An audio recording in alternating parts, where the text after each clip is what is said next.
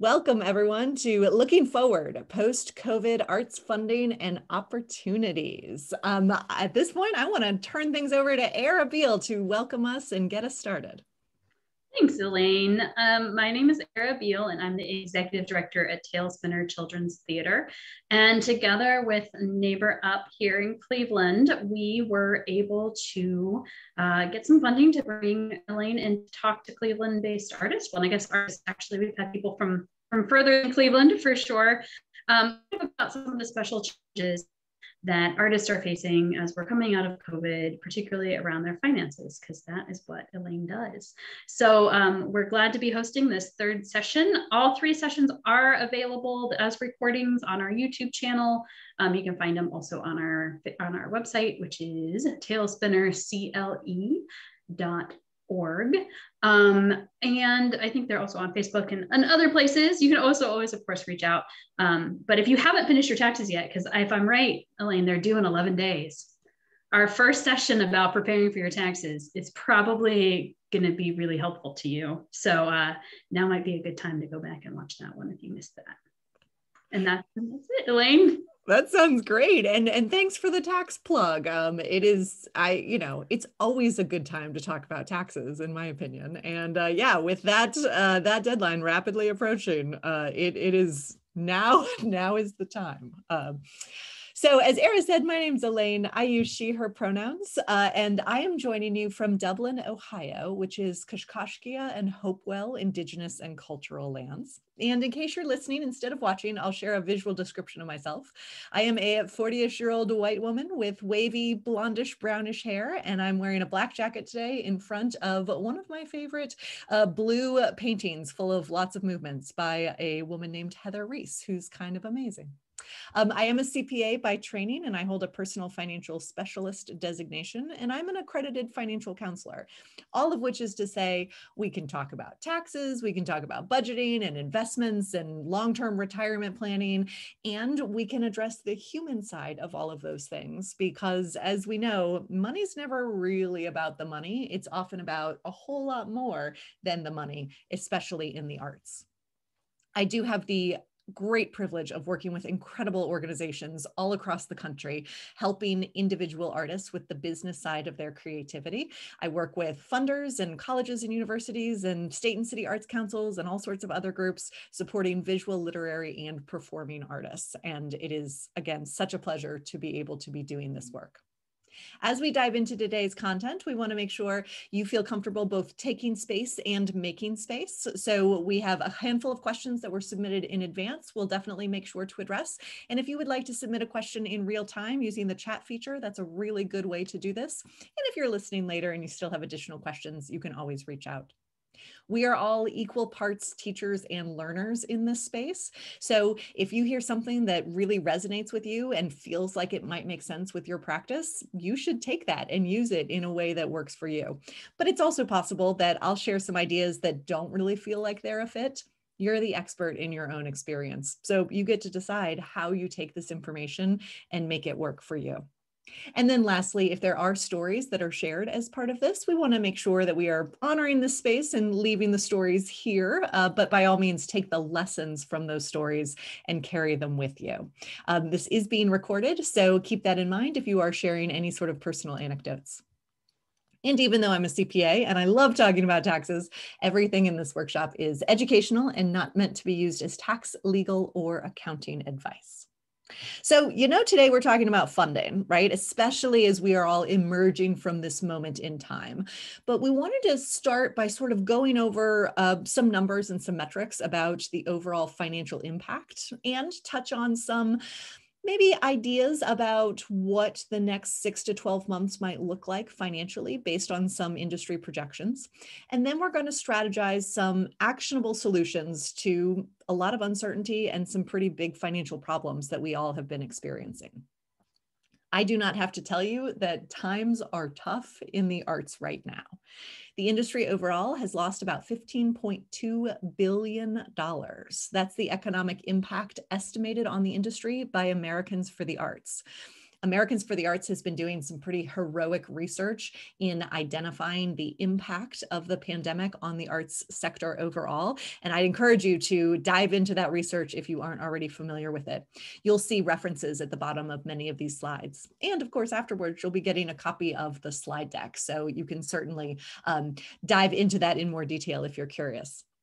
When it comes to arts organizations, the median loss is $30,000. So that means as many organizations have lost more than that as have lost less than that amount, which can be pretty impactful depending on the size of your organization. 96% of organizations canceled events. I'm actually surprised this isn't 100% of organizations, given how trying the past year has been, but this is an overwhelming number. And you think about the amount of events that were canceled that this 96% represents, and all the humans that were affected by those cancellations.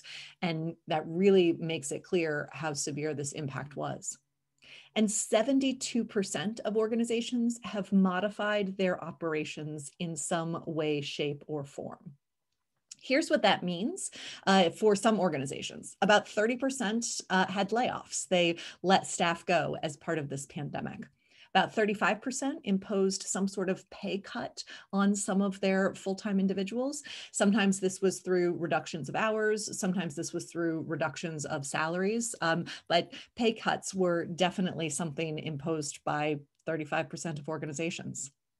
About 45% of organizations used their reserves. So they may have had accumulated surpluses from previous years, or they may have some sort of reserve fund or access to some sort of emergency type of relief that they dipped into, which is incredible for those organizations that had those resources.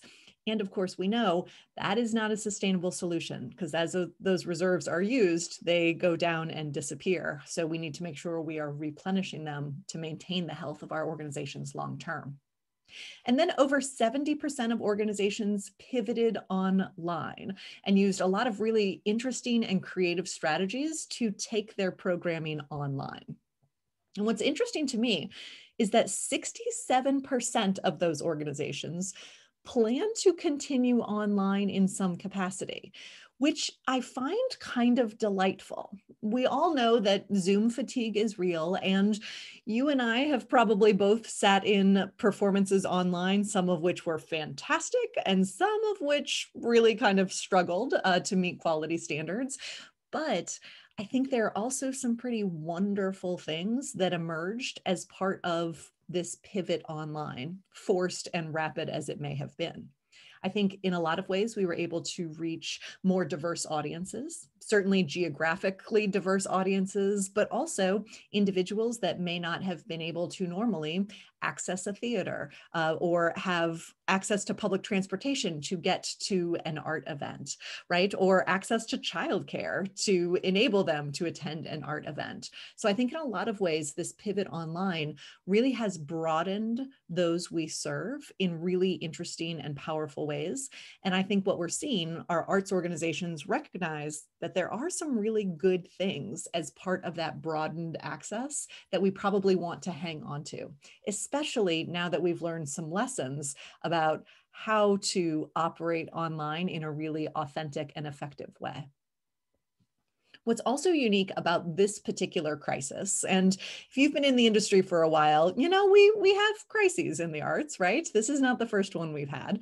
But what's special about this one is that this pandemic impacted every single funding source that arts organizations normally have. You see data here on the slide from the National Endowment for the Arts on how the United States funds the art, broken down into different categories. About 15% comes from interest earned or endowment income from organizations. About 40% comes from earned income, so ticket sales or admission fees. And then the balance, about 45%, comes from contributed sources, donations from individuals, corporations, foundations, or governmental entities. And again, your organization might have a slightly different pie chart than this one, but what we see overwhelmingly in performing arts groups and museums is that this breakdown pretty much makes sense for many, many organizations. And every single aspect of that pie chart was impacted. Our earned income was impacted because of closures and canceled events or performances or festivals that didn't happen. And especially as we modified operations in order to continue to serve the community or to continue to offer art in some way, shape, or form, many of those events were offered on a contribution basis or offered for free to the communities of those we serve. So they weren't necessarily replacing the earned income that was lost by not having the event in the first place. We know our donors, individuals, corporations, and foundations, were also feeling economic pressure and economic challenges. Again, this moment in time affected every single industry and every single individual, which is not usual for major economic impacts, right? This was a big one. And so, in addition to individuals, corporations, and foundations feeling that economic pressure, they were also, in many cases, realigning their values. That doesn't mean they weren't still supportive of the arts, but they may have felt, especially in the early parts of 2020, that giving to food pantries or social services or other organizations that were meeting very immediate human survival needs may have been a better use of their resources at the time. And of course, as 2020 continued and we saw growing Black Lives Matter movement protests all across the country, many individuals, corporations, and foundations directed their resources towards those efforts as well.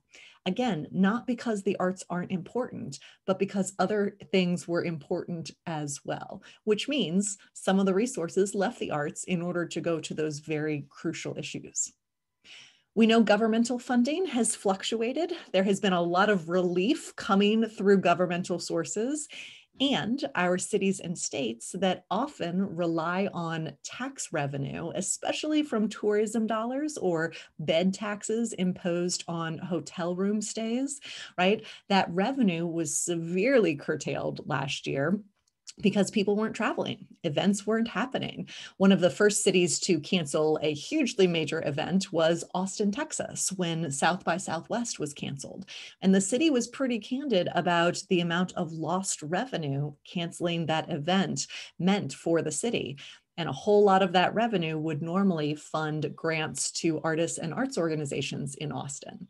So as we watch kind of the tide of that impact of lower tax revenue continue to roll over the next couple of years, I think it's reasonable to expect that despite the increased emergency governmental aid that was flowing through many sources this year, our cities and states are going to continue to face economic pressure, which means those grants might not be as easy to get as they have historically been. And in a lot of cases, they have not been historically easy to get. So that's something to kind of pay attention to as well. And then, of course, when it comes to investment returns and endowments, yes, we've seen market movements going up, but there is also a lot of uncertainty happening in investment world right now, especially with the introduction of NFTs and some other sort of digital products that, not all financial investors are super comfortable with. So I think there will continue to be some uncertainty there.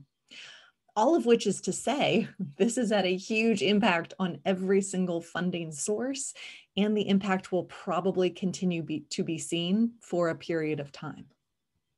One of the registration questions that came in was about hopes that there might be for federal grants given to theaters for reimbursing larger companies post-pandemic. And related to that, is there any relief for gig theater workers on the horizon? And I will say candidly, I am not hearing a whole lot about additional relief that might be coming from the federal government. I think there will continue to be a lot of discussions around what the next economic priorities might be, whether that is in protecting tenants from evictions. There's been some recent action in the court system related to that.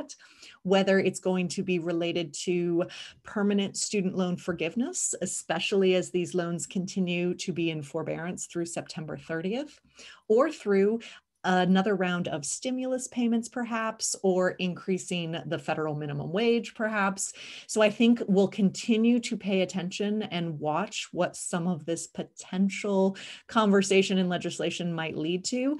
But I am not hearing necessarily right now that there's going to be a whole lot of relief on the horizon. I think if you are a theater company or a gig worker, you are probably aware of a lot of the existing resources, the shuttered venue operator grants for sure. PPP2, I believe, just shut down yesterday. So hopefully you got your application in if that was something you were considering. And of course, the employee retention tax credits that run through your payroll forms has been really helpful to a lot of organizations. And for individuals, that expanded unemployment has now been expanded and extended a number of times. So that still might be a reasonable option for you. Most of that was about arts organizations, but I would be remiss not to point out that things are really hard for creative individuals right now as well. Almost 95% have lost income, and the average loss has been $12,394. Depending on your segment of the industry, your loss may have been quite a bit larger than this. We know many individual artists, especially those connected with performance world, were really heavily impacted. And some were able to shift into new applications of their creativity. We saw musicians in many cases moving into recorded music type of work. I saw a few actors take up voice recording work, which was never something they had planned to do. So we saw some creative pivoting that may have helped mitigate some of these average losses, but it was bad, especially for certain segments of the creative industry.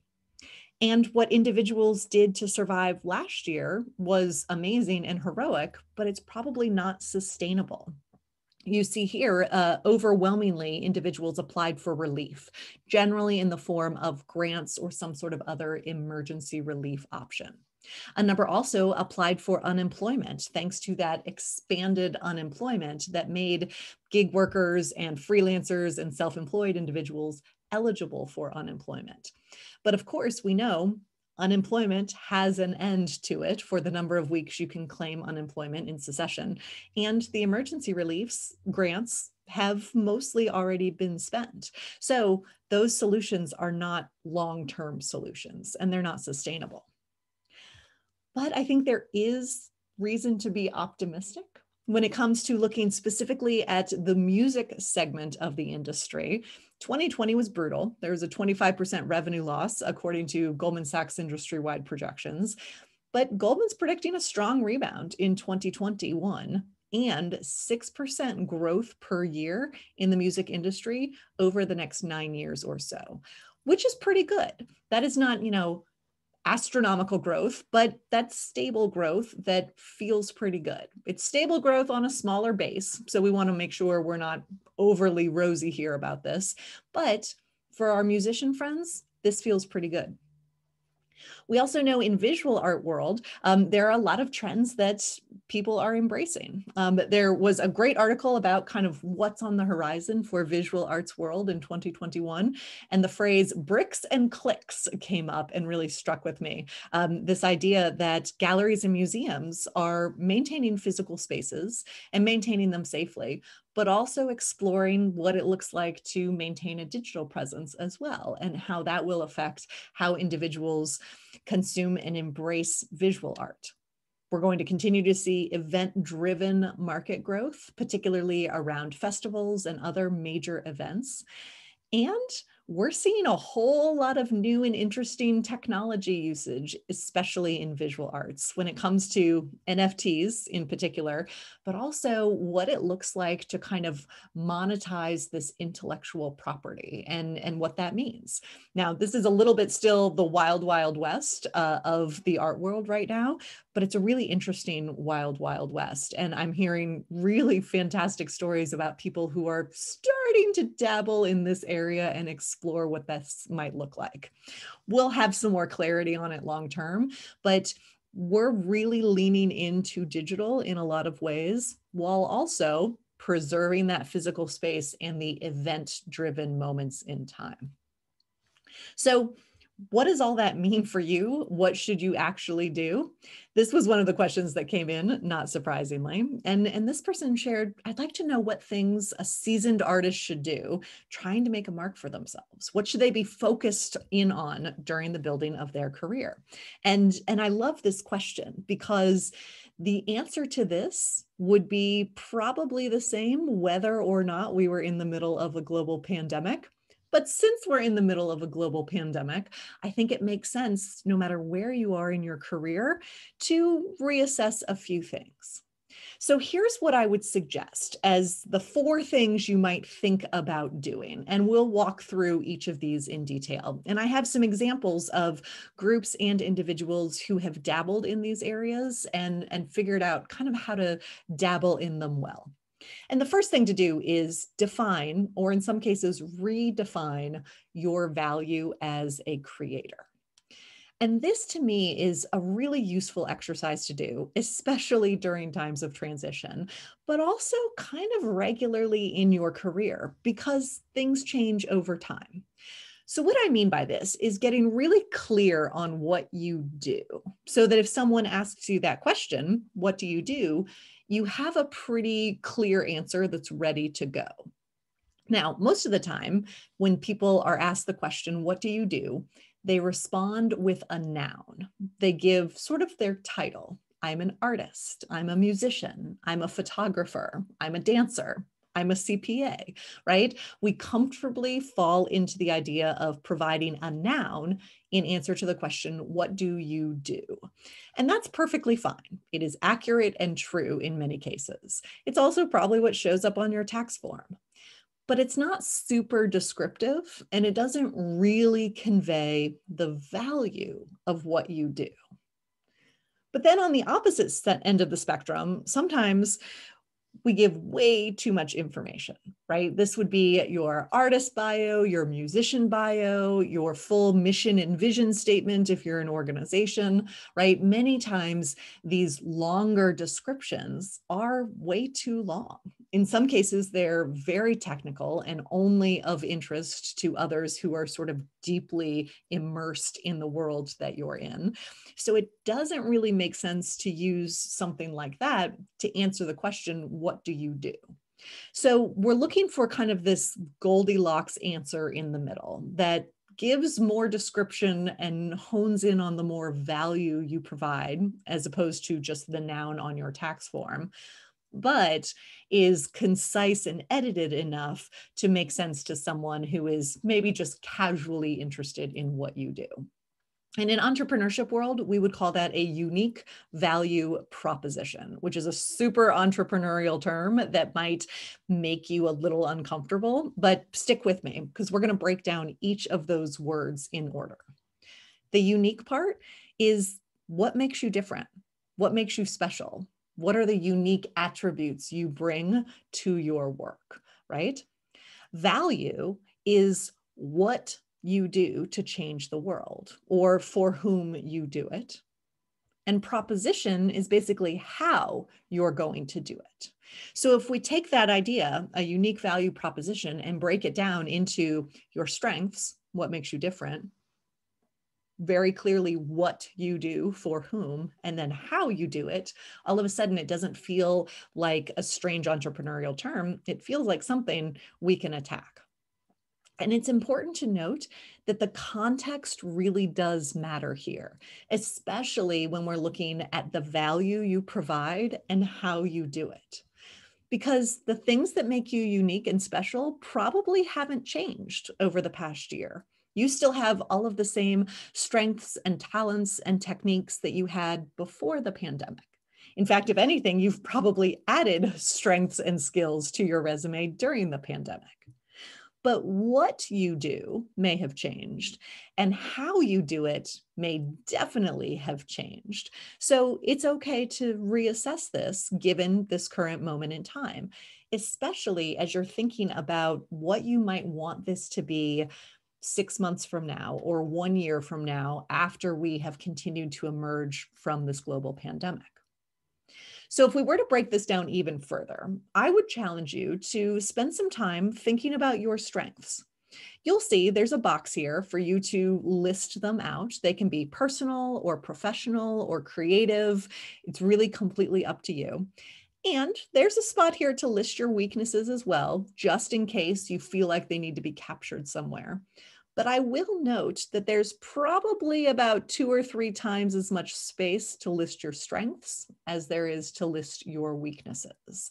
And get clear on what these are, because these impact the prices you set for your work or your time, but they also impact the answer to the question, what do you do? So that you can describe what you can bring to organizations or partners as you continue to search for new opportunities. Thinking about your value is where we find a really good action verb to describe what you do. And we can think about who you serve with what you do as well, which again may have changed at this moment in time. And that's okay.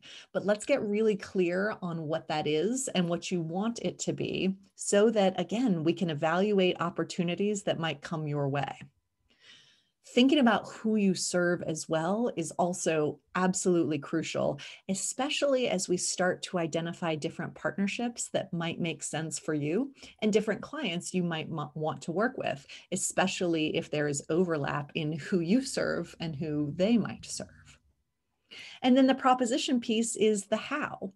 How are you going to do what you do? And what does that look like? What have you learned over the past year about how you do what you do? And how has it changed?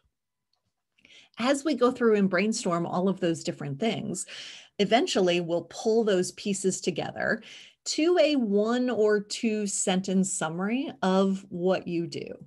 And the point of this is not to give all the information about everything you could possibly do, but it's to start a conversation about the value you could bring. It's also important to really get clear on some high impact words that really, really describe the value that you provide without feeling like you're being especially pompous or cheesy, right? Because this has to feel authentic to you as a creator. It has to be something that you are comfortable saying out loud in conversation, or putting on your website, or putting at the top of a grant application, if that makes sense for you, right? So it has to sound like you. And you might have lots of different ones, especially if you find yourself as a performer and a teaching artist, for example. You might have a unique value proposition for your performance work and one for your teaching artist work, and that's okay. I have some examples here about unique value propositions that students and clients have developed over the years. And I will say, none of them started out where you see them on the screen. They started out much longer and much rougher. And then we went through rounds and rounds of editing to kind of distill them into this place. But where they ended up is pretty powerful. One organization shared, we provide human connection between the audience and the creators, which is pretty powerful.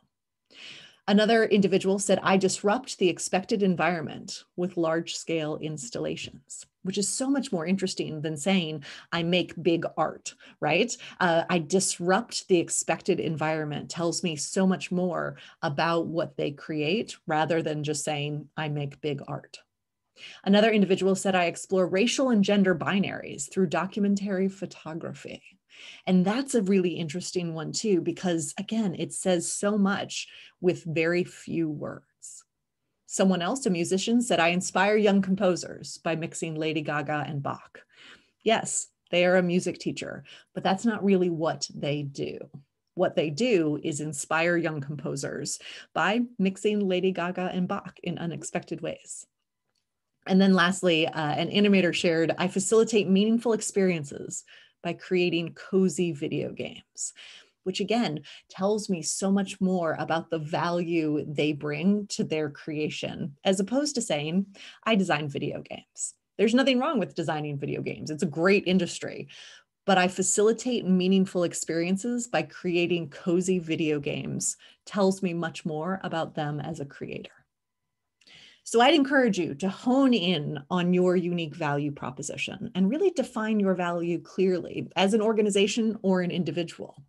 And then once you've got it, we want to look for opportunities to use that unique value proposition and to use your strengths.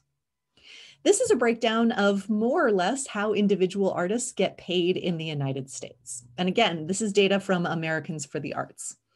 Overwhelmingly, individuals pay artists, whether this is purchasing work or hiring them for services, right? Individuals often pay artists.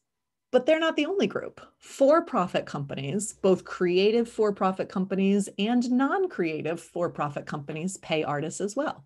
A creative for-profit company could be a film studio, it could be a gallery, it could be a design firm or an architecture firm.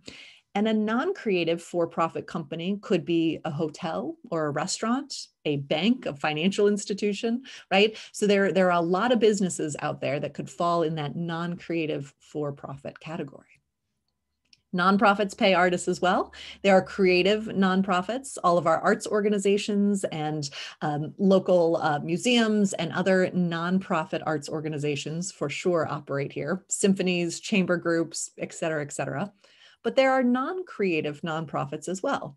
Hospitals, for example, or food banks or social service organizations. Then we know educational institutions hire artists, both as teachers, but also as guests that come in for various learning experiences. And then governmental entities offer grants to artists as well. So the real question then becomes, which of your strengths do these groups need? You've got your unique value proposition. You've honed in on what it really is. How does it align with these different groups, especially if you're looking at your own financial information and saying, you know what? I don't have any for-profit clients. Why don't I have any for-profit clients, right? There could be opportunities here to explore applying your unique value proposition to clients or potential clients in these different categories. Personally, I see a lot of opportunity in expanding your work with individuals. I think this will continue to be a strong area. And we know as part of kind of the not so secret of the pandemic is that there are a lot of individuals that are doing just fine financially and economically right now. There are a lot who are struggling tremendously, but there are some who are doing just fine, right? So there is opportunity in serving individuals right now, but it does take some time. I also see so much potential for creative individuals serving non-creative for-profit companies. Now, this could be something relatively easy, like if you're a graphic designer doing logo work for banks and financial institutions, or it could be something more creative. What would it look like if you were a musician and you partnered with a hotel to offer a music series featuring local musicians, and you were paid as the administrator or organizer of the series, and you also performed and brought in other friends to perform as well? What would that look like? How could that partnership make sense for you? I also think there will continue to be opportunities in creative nonprofits as well, but the rebound might be slow. Remember, every single source of funding for our not-for-profit organizational friends was impacted by this pandemic, which means if you are an individual artist looking to apply your unique value proposition, continue to look for opportunities in creative nonprofits, but maybe look for additional opportunities as well. Recently, also, lots of people have been paying attention to non-creative nonprofits, especially in the healthcare industry. So we're seeing more and more programs for art therapy type of things happening at hospitals and healthcare facilities, and also music integration programs and other craft programs happening at some of our non-profit, non-creative organizations. So if that feels like it might represent opportunity for you, that's probably something to explore. And what that also means, as you're looking for those opportunities, is probably leaning into some online options. The ideas that I've seen getting the most traction, and again, not all of these might work perfectly for you, But the ideas that I've seen getting the most traction that are working well for a lot of individuals and groups are shared fundraising events, virtual auctions, and then using really creative strategies to convert earned income to contributed income. So a shared fundraising event might look like something I was part of last summer, where an artist set up a print sale and they had existing inventory they were looking to unload. They were looking to make some money because all of their festivals where they would normally sell work had been canceled. So they partnered with an educational organization that does work in the prison system that also had felt some financial strain because they weren't able to get in and collect any of the earned income from delivering programs last year. So the artist said, let me do a print sale. We'll promote it to all of your supporters organization, and we'll split all the proceeds 50-50. There was a natural markup to the pricing because this was designed as a fundraiser as opposed to just a print sale. And the artist was enabled to grow his group of support among these new potential fans of his work.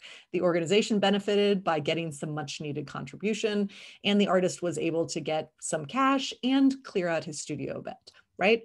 Everyone wins in that situation. We've also seen virtual auctions do better than expected. There's one organization I work with locally that far exceeded what they thought they would raise from a virtual auction, in part because they really leaned into technology. They invested in this amazing app. The fees were very high, but the app was constantly creating this buzz around different items within the auction, and it was texting people when they were outbid. And so this organization saw that the level of engagement of the donors was a lot higher during this virtual auction, which was kind of nice. So they created this whole moment around this, and they were spotlighting how major donors and board members were going along and bidding against each other. And they called out some really interesting stories as part of this event. And I think it lasted for about 7 days. So it was also time bound. And it was kind of nice. They're launching another one with high expectations again.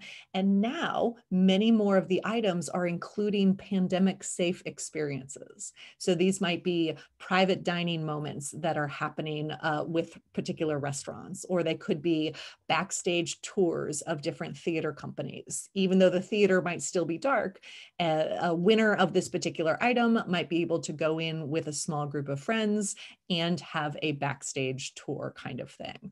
So there could be opportunities here where everyone wins, especially if the organization collects the proceeds and then shares those proceeds with the restaurant where there is a pandemic safe dining experience provided or something like that.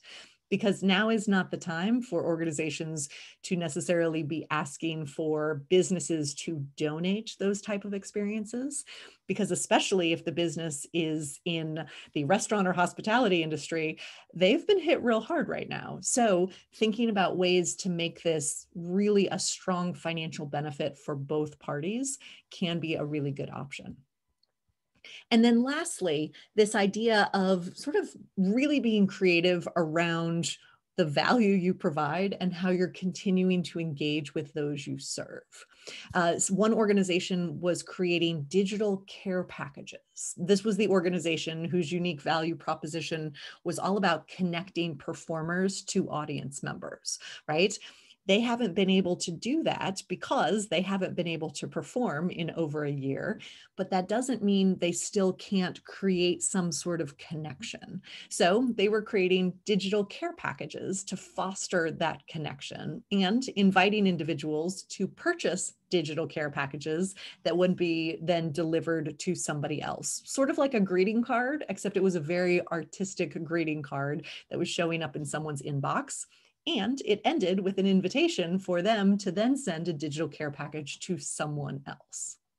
We've also seen lots of groups play around with pay what you can or pay what you want type of models. These have been around for a really long time, but more and more organizations really leaned into them during the pandemic because there wasn't a whole lot of rules around what people would be willing to pay for an online experience. A music group I work with that's based in New York was playing around with this model, and they were finding that they were doing a weekly music series, all with a pay what you want kind of model. And there were suggested donation amounts, right? It is pay what you want, but they were still anchoring people's perceptions around what might be a reasonable amount to pay. And they were finding they were collecting $200 to $300 on average per week, which was a pretty nice take that they were then splitting with the performers.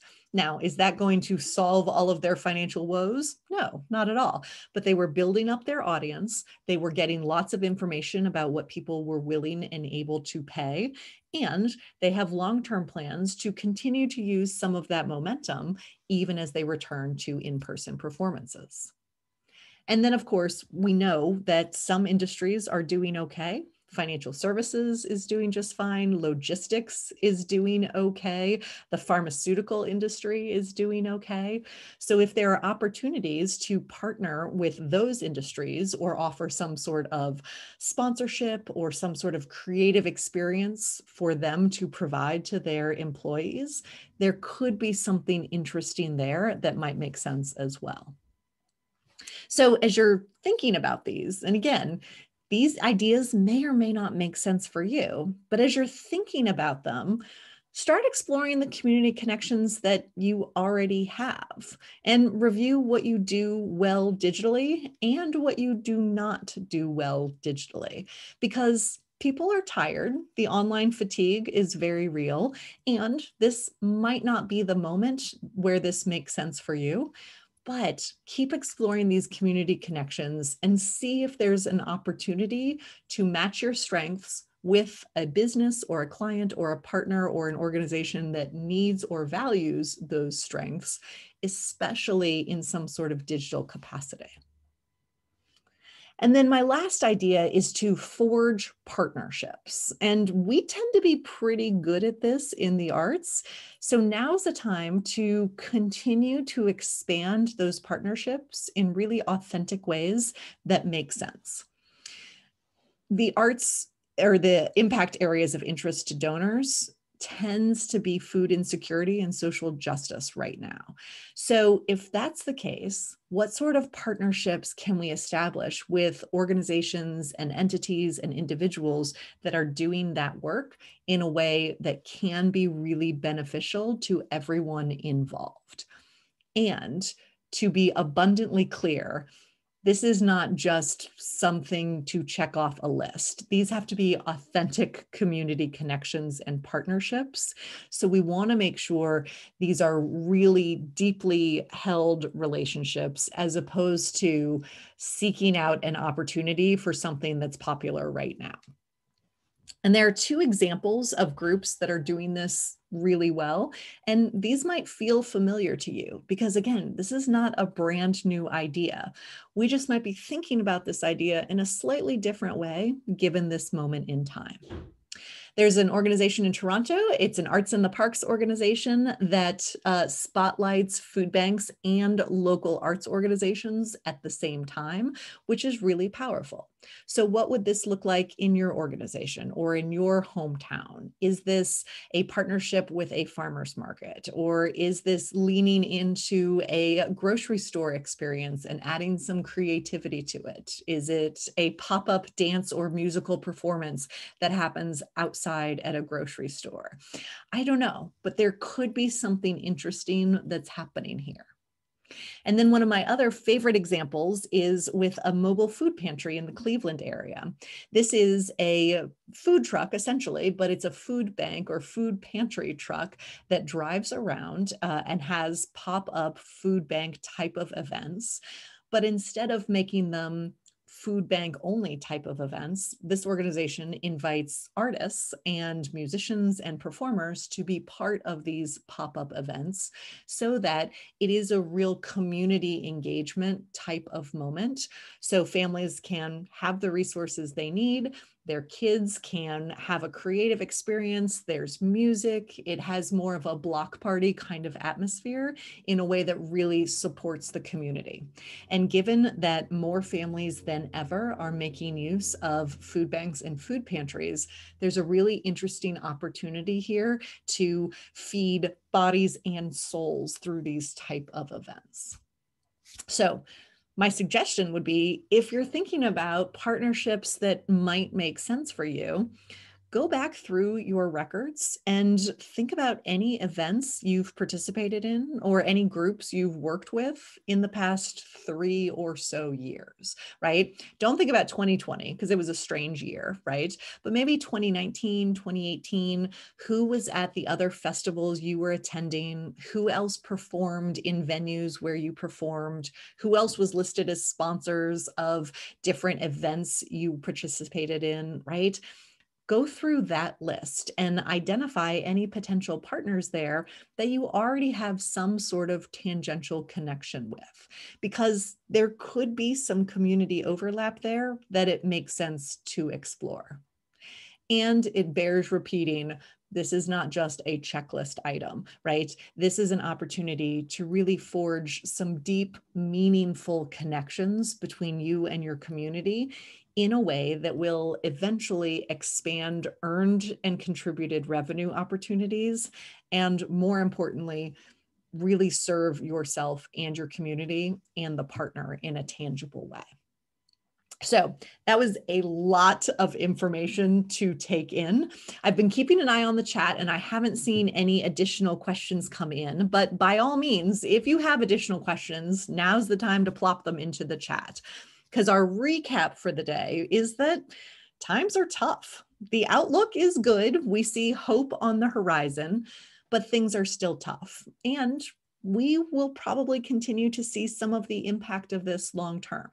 We'll continue to see individuals collect unemployment, but that's going to run out. And we will continue to see individuals have student loans be in forbearance, but that's going to run out too. So there is lots of reason to be optimistic, and times are still tough. So one of the key things that you can do, regardless of where you are in your career as an individual or an organization, is define or possibly redefine your value. Focus on what you do really well and how it has and has not changed during this moment in time. And then use that value proposition and match it with different opportunities that might exist based on how individual artists get paid, based on partnerships that might make sense for you or your organization, and based on everything we've learned about leaning into digital or online opportunities and interesting things that might emerge based on what we've learned here. And of course, all of this is rooted in community because the arts are a massive unifier. So continue to forge those community connections and expand what you do and whom you serve in really powerful ways. That's what I've got. I'll go ahead and pause here in case there are additional questions. By all means, feel free again to share them in the chat or go ahead and share them out loud. We'll call them out. But it has been a pleasure spending some time with you today. Thanks so much for those of you who attended live and those of you who will be watching the recording later. And keep me posted on all the great things you will do.